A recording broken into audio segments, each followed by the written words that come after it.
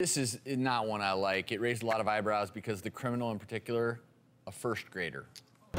Texas police officials are caught in a controversial case in which a student was allegedly beaten and sexually assaulted by 2 other boys on a school bus. The dilemma? The offenders and the victim are only 8 years old.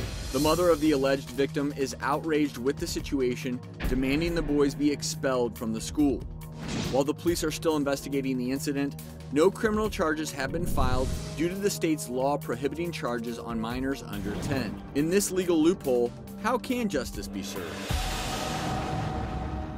Wow. Yeah, this is just a tearjerker. I have 3 kids, and any parent that's ever put their kid on a bus, this is your worst nightmare. And I know it sounds really bad, and the mom, of course, of the kid who was assaulted wants to have him arrested, or at least there have been some suggestion that he get arrested. And in the state of Texas, you cannot criminalize the conduct of kids under 10. And every state has their own law about what age a kid can be prosecuted. But I just want to caution everyone, as horrible as this story is, jail is not the place for a first grader. No. And we do not want to criminalize the acts of a first grader. It's got to be a better way to handle a situation like this. It makes you wonder, when you're talking about kids at that age, do they even know what they're doing? Well, that's it. They don't have the mental capacity to differentiate right and wrong. Not the cognitive or developmental ability to recognize the consequences of an act like this. But also, and this is where, as Travis was saying before, the medical and the legal really do kind of overlap, because we all have to take, as you know, state licensed and board certified physicians, state laws in recognizing child abuse.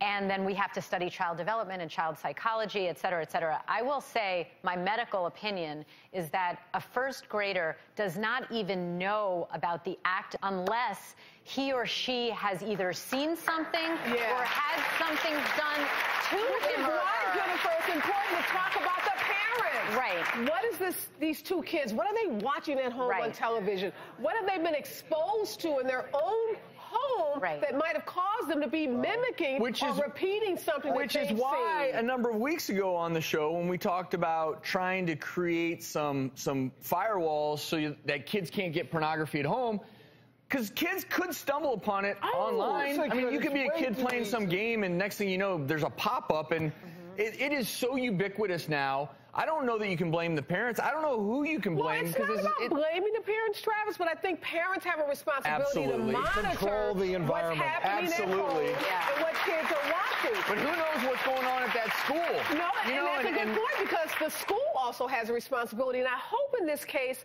the kid that was assaulted, obviously, lots of therapy he's going to need because he's been traumatized. But also the kids that were the bullies in this situation, they need counseling and therapy, and the community has to wrap their arms around them, because we don't want them pushed out and then 10 years later, 15 years later, they end up in the criminal justice system because we didn't intervene when they were first graders and take the necessary steps to get them help. From your legal perspective, this idea of not criminally prosecuting those under the age of 10, you seem to agree in general with that concept. Unless, of course, there's an egregious example. The one thing I think we can all agree upon is that this is a very difficult situation. We reached out to the school, and they issued a statement to us. This is an excerpt. As soon as school personnel were made aware of the report, we immediately took action and have continued to work closely with the parents and all authorities involved.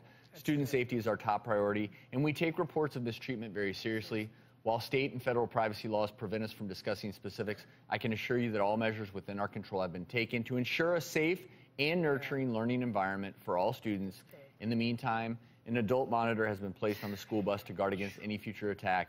And that may be the answer there, obviously. And I hope they go further. I hope they go and talk to all the kids in that school about bullying, about respecting each other, and about your body and keeping yourself safe. I want to ask you a question, because, again, it's where the legal and the medical can have a lot of similarities. Sometimes we have to take care of patients who are the victims. Sometimes they're the criminals, right? And we still have to provide the same level of medical care for them without putting our own social judgment on it. How hard is that for you as an attorney when you have to, let's say, defend the criminal, and even sometimes a criminal who may be a child, maybe not 8, but let's say 12, 14? It can be very difficult. Our jobs, we have a job, is to zealously represent our clients. And sometimes our clients don't do things we're proud of. are things that we feel good about, but even those people have a right to zealous representation.